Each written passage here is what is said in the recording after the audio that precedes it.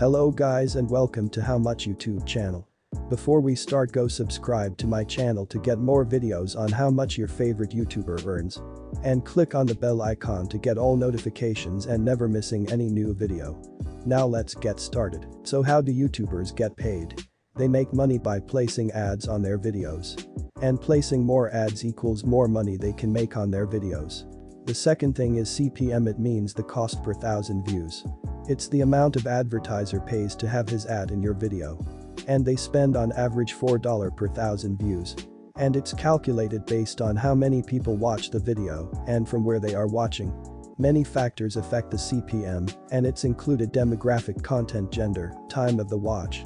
YouTube also will take 45% of your ad revenue from the advertising. Now let's go over Mark Wiens' channel analytics.